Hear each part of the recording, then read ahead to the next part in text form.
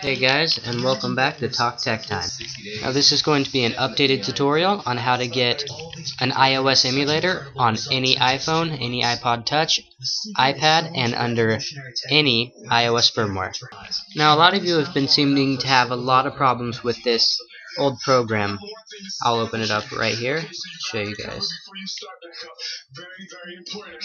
Now, about a week ago, I did a tutorial on how to get Gridlee, an iOS emulator, on any iDevice without a jailbreak.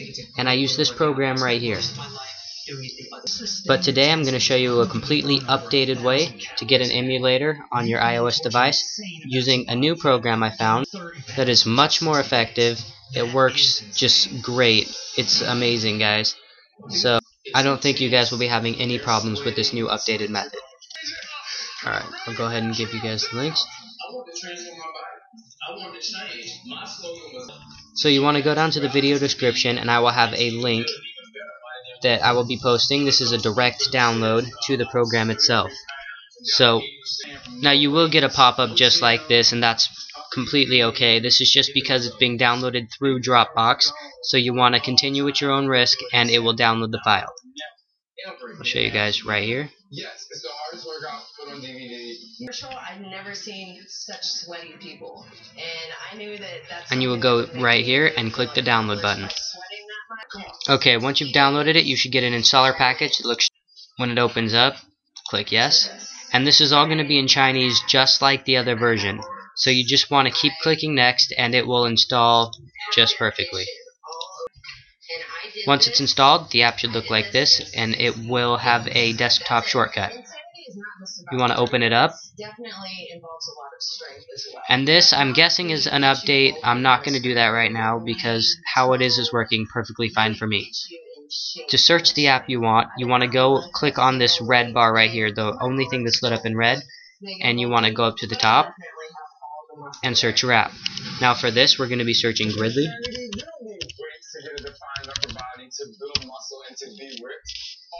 And this should run a lot more smoother and quicker than the other version.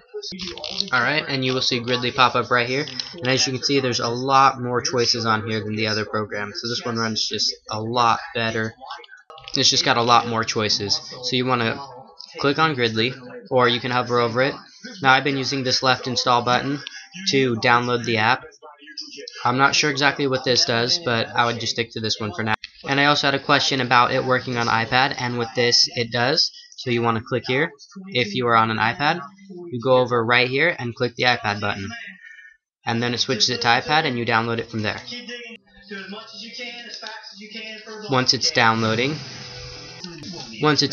it will be appearing under this tab right here.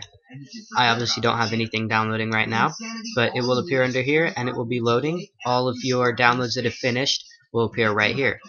Now this is not where you're going to install it from. If you want to install the app, you come down right below the install button, the download button, and this is where you install all your apps. These are all of the apps that I have downloaded at the moment, and I will show you how to install it. Now I'm sorry I can't show you guys my iPhone screen, but that is currently the only other camera that I have. So I'll be working on getting that out on future videos. Let me plug my iPhone into the computer right now.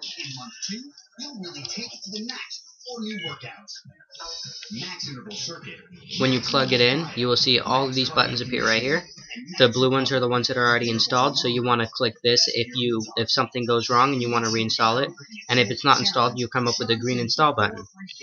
You click this install button. I'll go ahead and do that. And there's a little syncing icon will appear. And this, see, it's already done, and this installs fairly quickly, so you don't have to worry about that. Now the first time for me when I installed Gridlee on here, and I installed any other app, it comes up with your Apple user ID and password. It asks to install, but that's not a problem, just like the other one. This one's a little bit different. You want to come back up here to this red tab, and click this blue button right here. And this will work on iOS 4, iOS 5, and the recent version of iOS 6. So you click here, and it will fix that right up for you guys. Now just like the other app, this can be used to install paid apps for free without your jailbreak. But I found that this one has a much wider variety of apps. this pretty much has virtually all of them. So it's an all-around good program. Now another thing I've seen on here, I haven't tried it out yet, so I don't know really how well it works. You can come down here to the bottom and click the music tab, and you can search through a music library and download and install all kinds of music on here for free. Just makes this program that much better. So that's about it, guys. I hope this fixed any of your problems and answered all of your questions. If you need any extra help, make sure to leave a comment down below. Make sure to give it a thumbs up, subscribe for future videos just like this one. Until then, this has been Talk Tech Time, and I'll see you guys in a future video.